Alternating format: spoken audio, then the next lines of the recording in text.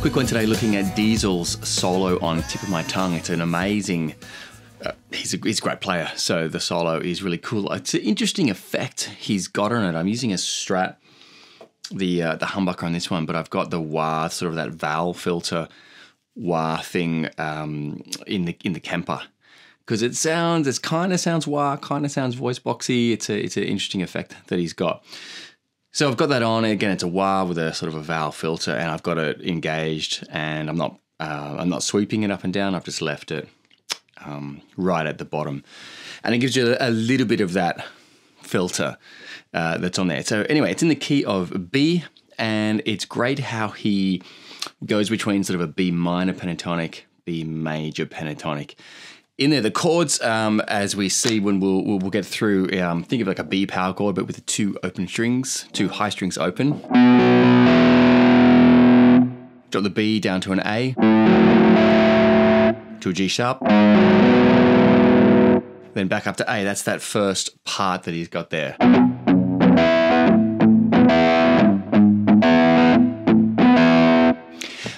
Other two chords in there, think of an F sharp major chord, but again, lift your fingers up, those two strings open again. And an E power chord. Does that again. And then a D and an A. Back to the beginning. They're the chords that are in it. So there's not a major third in the chords that are being outlined. And because you've got the A in there, you're thinking that mixolydian, that flat 7, or that dominant sort of major chord as well, that A chord. But it's obviously a major sound that he's got. And as I said, he'll blend between sort of that bluesy B minor pentatonic and the more obvious B major pentatonic. Okay, so the first note, let's have a look. First note of a guitar solo can always sort of make or break or make it sort of special or not. And he's coming in there, sort of has a lead in from the B, but then he's hitting the E to the D sharp. So he's playing with that suspended fourth major third on those first chords.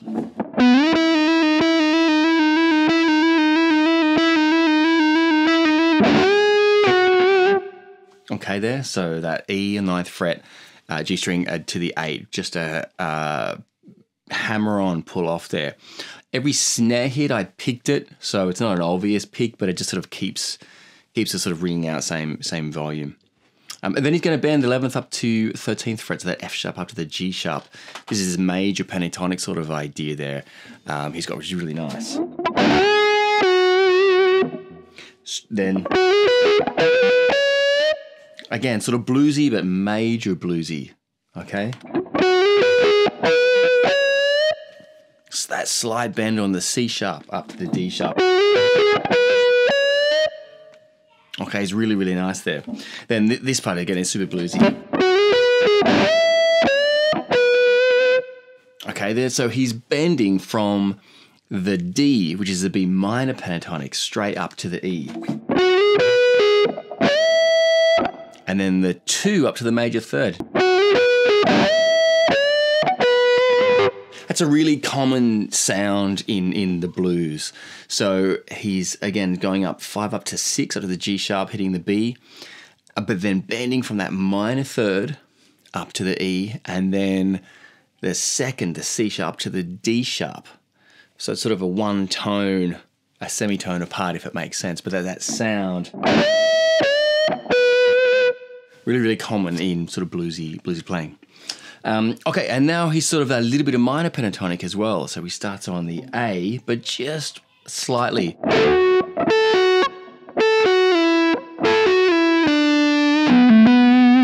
Okay.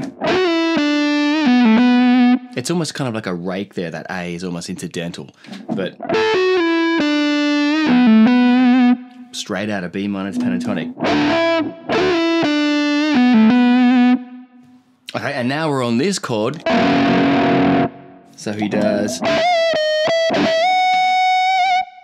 Okay, just a slight little tease bend on the E up to an F to D sharp. Then a major tone bend of, a whole bend up to the F sharp there. Really, really nice there. Okay. And then a pull off at the end there. There's no pick attack when he hits that D. Just a pull off the E to the D and a slight bend up, or ending on the B. Beautiful solo. Again, blending between major pentatonic and minor pentatonic diesel, aka Mark Lizotte, or the other way round. All right, solo to tip of my tongue. Good luck. See you next time.